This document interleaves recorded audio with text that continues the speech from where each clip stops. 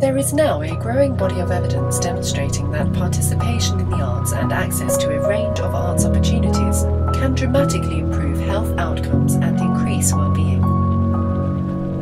Emerge Outreach one-to-one programs are rooted in community inclusion, personal creativity, health, fitness and well-being, helping assist our clients to live their most vibrant and fulfilled life.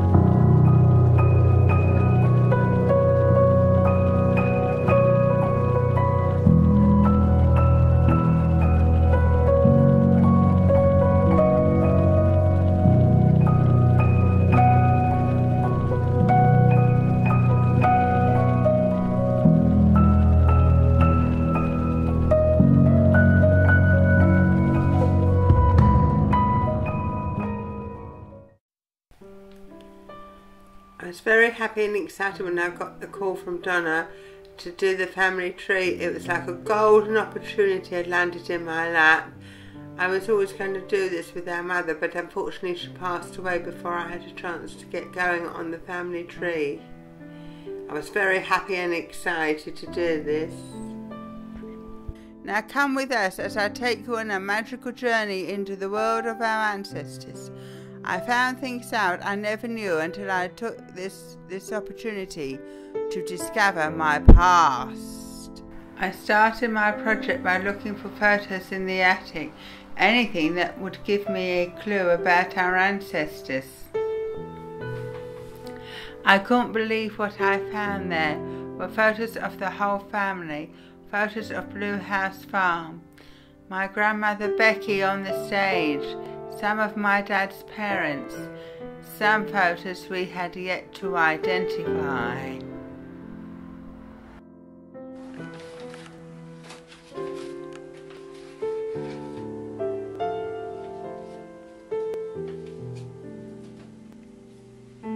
When was your granddad in the Home Guards? During the war.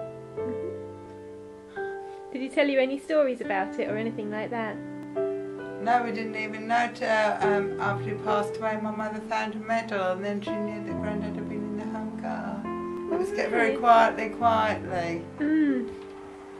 Because they didn't want any of the Germans to know. When Grandad went to someone's house to do practicing the Home Guard routine like Dad's Army on TV, and the garden shed collapsed and he thought nobody was at home. The next stage in my research to explore was the local libraries, using local history books and antique maps of the local area. I identified family sites and locations, comparing them to nowadays. The reason why we took this trip to Pitsea is where everything started with great-grandfather, Blue House Farm, Howard Dairies, everything to do with the whole family. And then we looked round and saw my great-grandfather's buildings that he created. I never knew my great-grandfather and grandfather were architects until I started this trip. So Julie, this is your great-grandfather's memorial that he built. Oh, that song is... Let's go and have a look.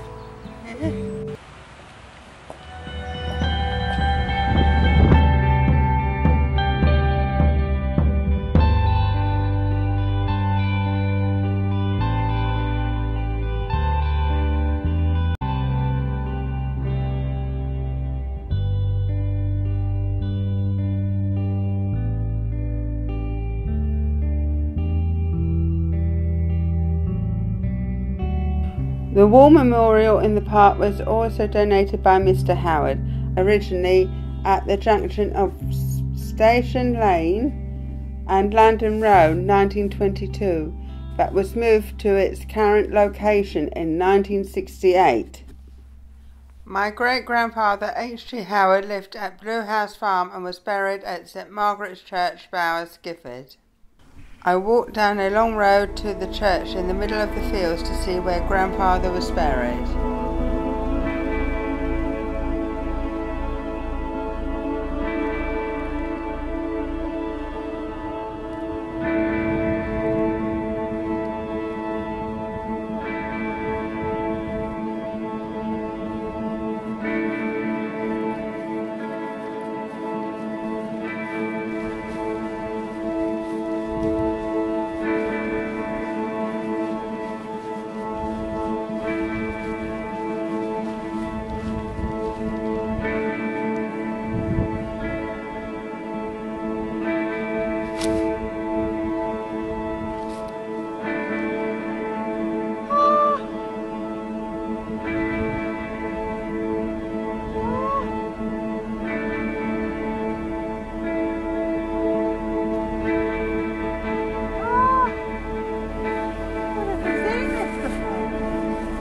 course if it was a big...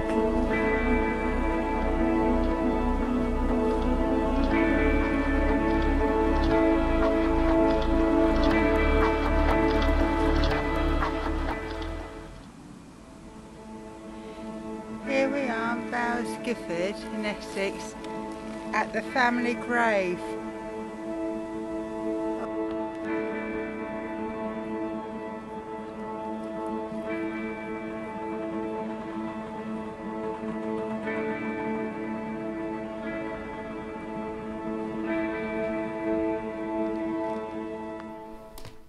I used the internet for research and created the Howard family tree from my great-great-grandparents right down to Jonathan and I.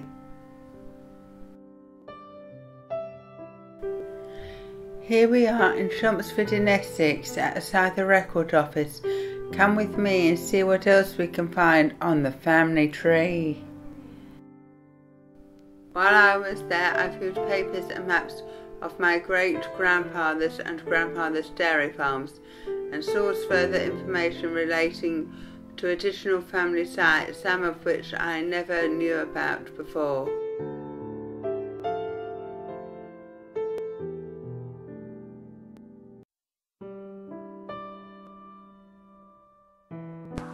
I wonder if love is a rose, a beautiful blossom divine. If love is a rose, may come and sit on this sad heart of mine. That was my grandmother Lillian's poem to my grandfather Louis when they were courting in the 1920s. And here's my lovely collage.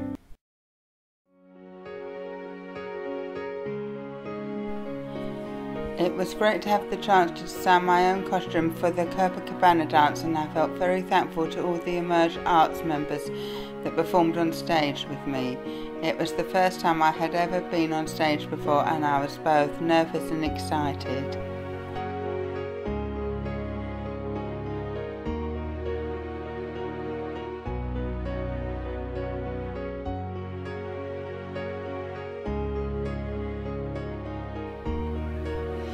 Here are some clips from my presentation evening. I hope you're going to enjoy them all. Allow me to introduce you to the family. H.D. Howard, head of the family, who is married to great-grandmother Rosie. Together they had a son, Roger. Roger is married to Becky. Roger and Becky gave birth to our mother Catherine and their son, our uncle Peter. Family, have you anything to say on this wonderful night? Sure. Please keep passing them back for everybody to see. They're lovely.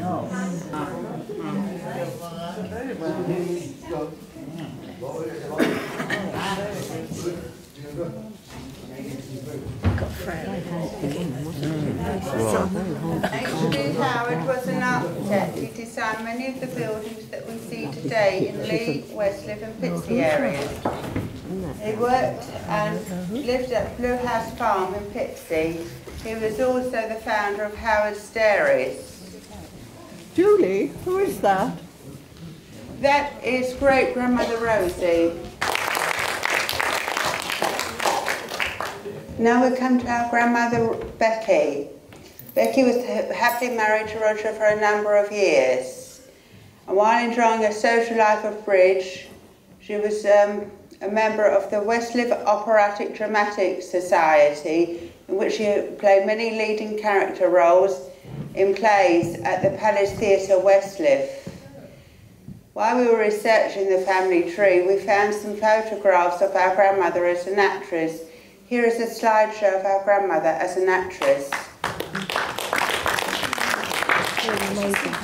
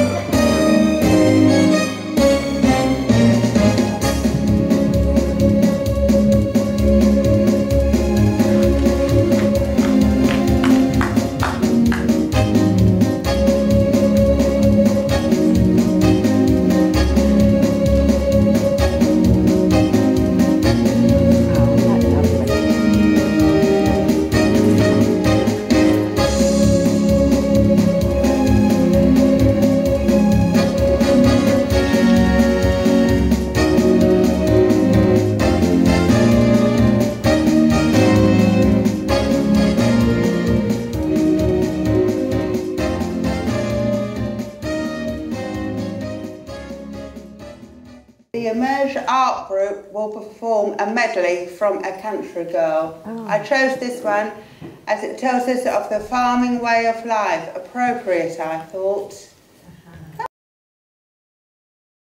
Resting on the forest ground, hang upon the soil around, ready to work till all is done, set on song. Fill up and wait your glasses, back to the weeping man, back to the weeping glasses. Let's load the cart, everyone, almost done. Always look.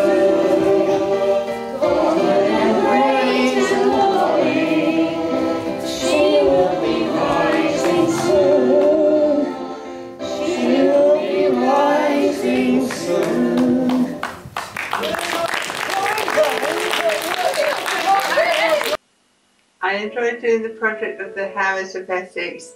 Everybody that came said it was interesting and they enjoyed hearing about the family, way of life. What did you enjoy most about the process of putting together the presentation? All of it, absolutely all of it.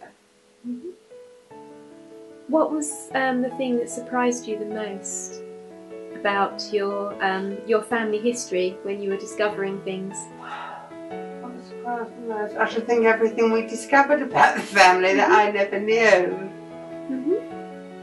Did you enjoy visiting the places where they had been? And Yes, I did.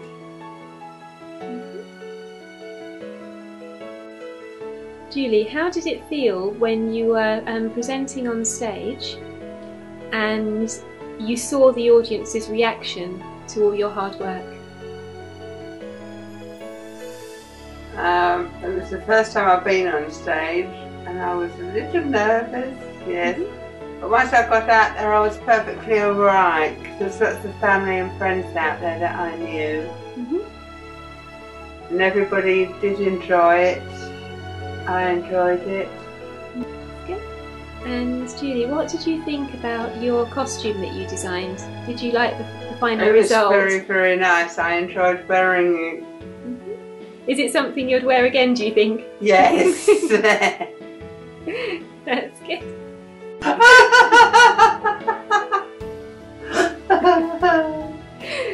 You could have used me. Did you enjoy the preparations for the presentation and the chance to do some baking of your grandma's recipes and things? Yes, especially about the 2,000 jam tarts. And what did you enjoy most about the process? Finding out about members of the family I never knew existed. I was always going to do this project with my mother, but I never got the chance. How do you feel that your mum would have felt if she'd been able to see you on stage doing your presentation? My mother would have been chuffed a bit. She would have been ever so proud. How did it feel to visit some places that your ancestors had seen? All right, it was like they were there watching, you know, watching from heaven up above. And saying, there goes our great-granddaughter, our granddaughter, our daughter. So they would have known. Do you think they would have all been proud of you? I think so, in their own way. It's great having something to look forward to do each week, and I get to do such a variety of things with my Emerge programme. I'm definitely fitter and I feel healthier. I think I've lost weight from all the walking I have done, rehearsals and practicing my Copacabana dance. I can't wait to share what I find out about the family on the Lewis side. Until then, thanks for watching.